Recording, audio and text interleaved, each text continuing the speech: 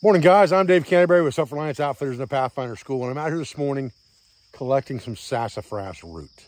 We'll talk about that real quick, and we're going to take that root back, and we're going to make medicinal hard candy today. Stay with me. Now, a pair of anvil shears and a shovel, piece of cake for this stuff. That's what you want. Dig it up with a shovel, snip it off with a pair of anvil shears, take it back to camp, clean it up, take it back to your house and clean it up, whatever you're going to do to make your medicinal candy. But medicinal plants like sassafras, which are carminative, are great for making a medicinal prep that's much more enjoyable to take day in and day out, and it's easier to preserve over time sometimes than making some kind of an infusion or decoction and trying to preserve that to use that as medicine without making a tincture. All right, so our sassafras tree has three distinct types of leaves on it. It has one that has 3 lobes. It has a leaf with no lobes on it whatsoever. And then it usually has a leaf with only 1 lobe as well. And we'll look for one of those real quick and show you one of those as well. There's one right there that only has 1 finger on it. Okay, so you've got 1 finger, no fingers, and then 3 fingers. Pretty simple. It grows really crooked, never grows straight. A lot of your offshoots are a reddish brown color. And sassafras is one of the main ingredients in sarsaparilla and root beer. And so it has a root beer smell to it. And we've gone down here on the ground and found a smaller one. And we've dug that root up. We're gonna dig a couple roots up and take them back. And we're going to make medicinal candy with this tree. So like I said, a pair of anvil shears comes in real handy for this, and you can see kind of where the root starts and the tree stops there. So we're just going to kind of chop those off, get rid of our trees for the time being that we don't need, and cut our roots up into this bush pot. Now, why would you want to carry candy in the woods or make candy? Well, number one, for medicinal value, like we talked about. Number two, there's going to be a lot of sugar in this. So it's going to be something that you could put in your mouth and eat on the trail and give you energy. Also give you a sugar boost if you needed it for some reason. And make your saliva run in your mouth so that you're not so thirsty. So we've got 2 nice sized roots in there. We'll get some water in here and we'll get this on the boil.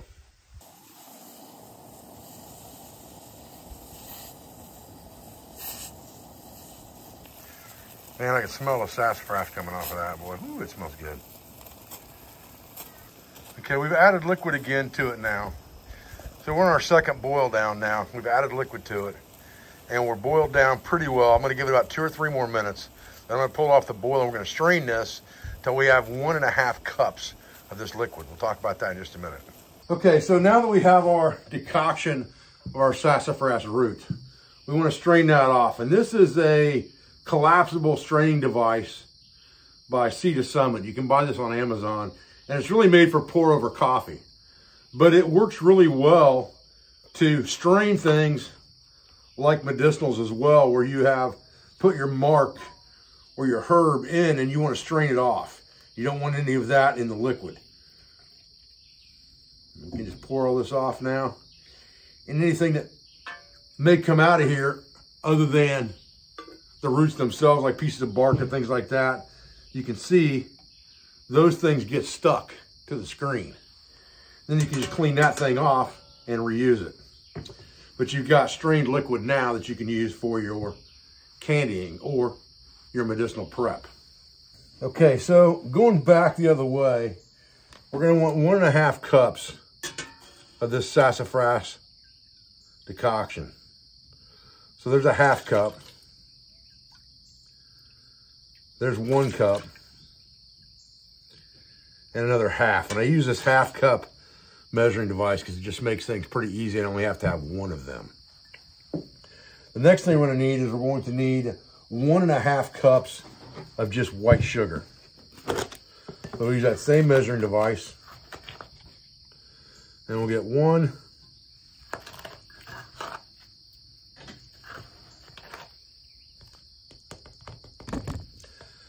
2, 3 of those. That'll give us that 1.5 cup again. Then we need some light corn syrup. And we're gonna use 3/4 of a cup of that. So measuring that is just gonna be a matter of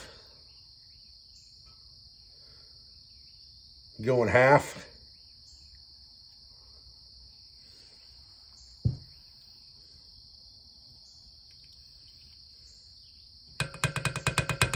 And then another half of a half, basically. And I'll scrape all of this stuff off into here with a spatula.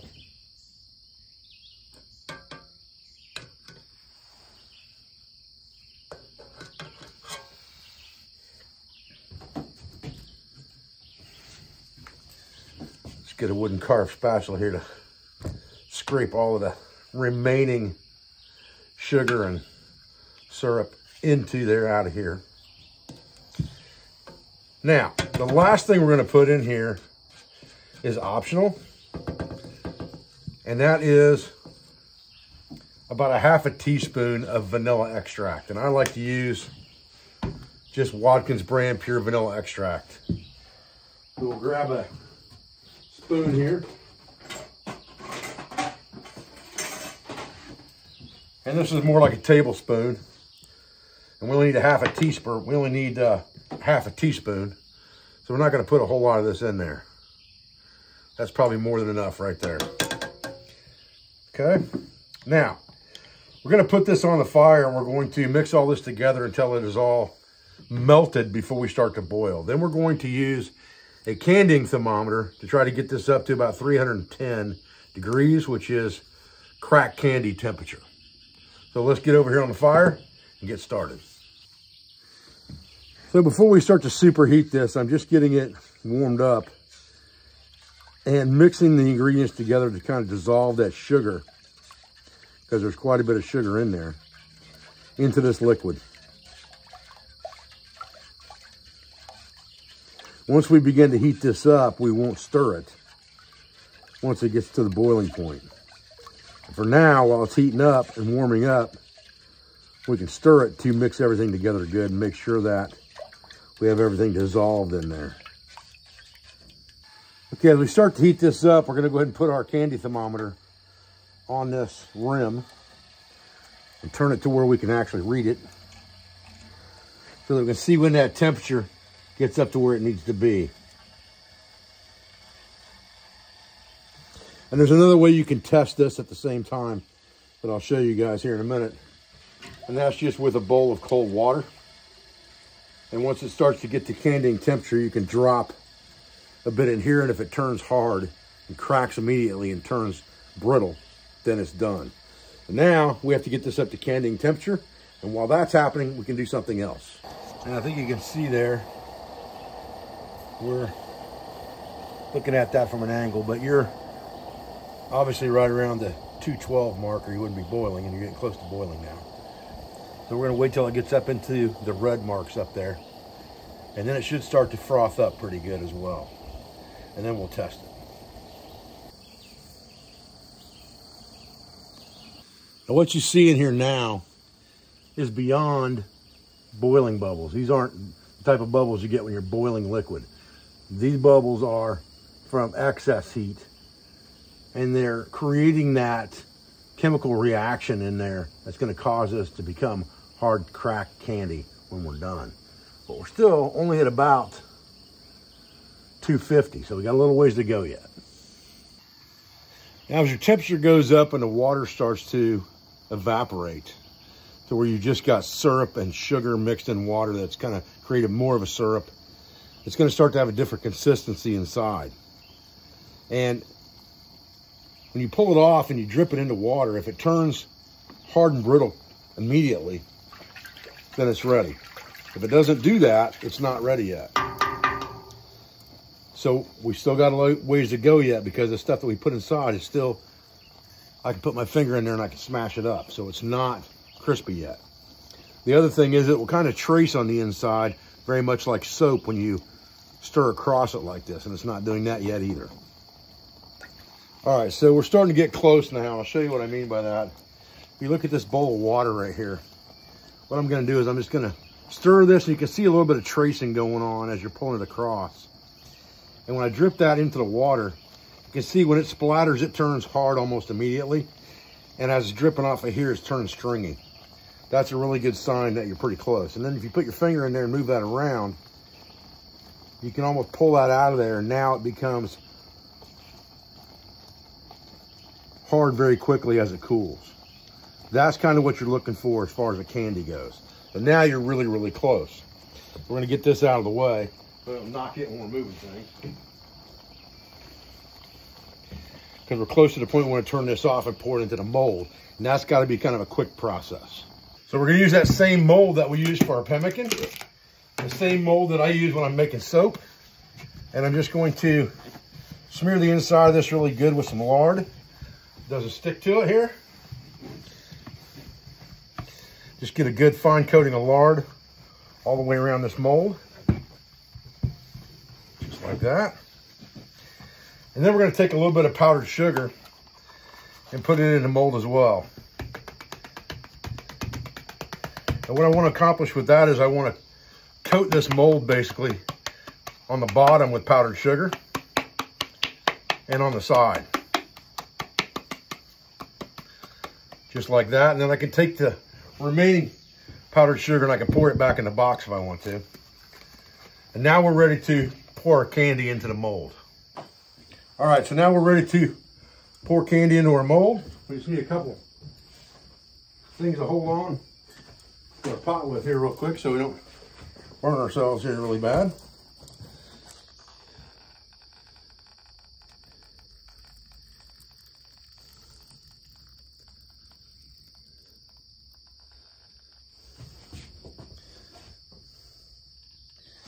And again, we'll get our spatula here.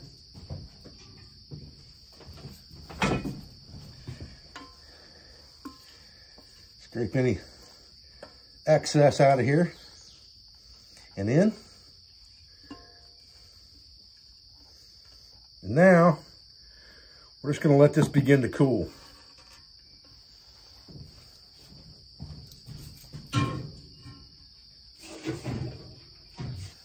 Got a little bit of leveling problem here that we need to address. Get this mold leveled up. Okay. So now, clean up on this. We've just taken that pot and I've taken it right back over to the burner and lit the burner and filled it with water. And all of that candied goo will melt right off of that pot in water. It will rehydrate it.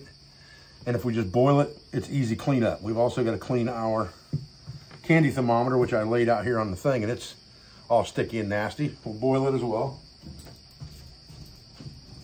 And now we just need to wait for this to firm up before we can cut slices in here so that we can break it apart once it cools. Now as this starts to dry, I'm going to begin to score it with a tool here into stick lengths. And then, once it scores good like that, then I can make cross sections in it if I want to as well. And if it runs back together on you after the fact, and it's not quite dry enough yet, but you've already got a beginning score in there anyway. Always good to dust this knife a little bit with some powdered sugar when you're doing that. It'll help keep it separated as well. It's getting pretty hard now. It's going to be hard to get it cut and scored. But we'll do what we can do here with a knife.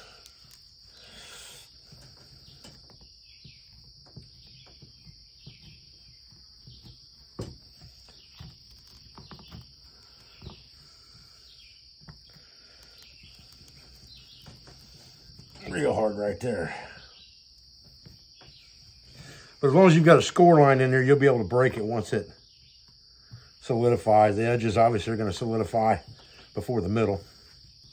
Okay. Now that we've got that, we're just really going to let it dry now to the point where we can pop it out of the mold, break it into pieces. Then we'll talk about storage.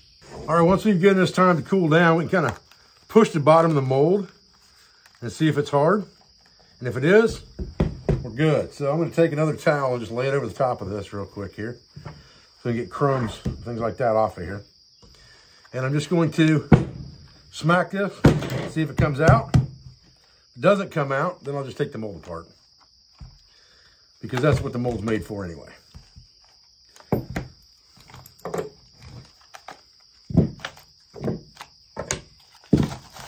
You can see that scoring.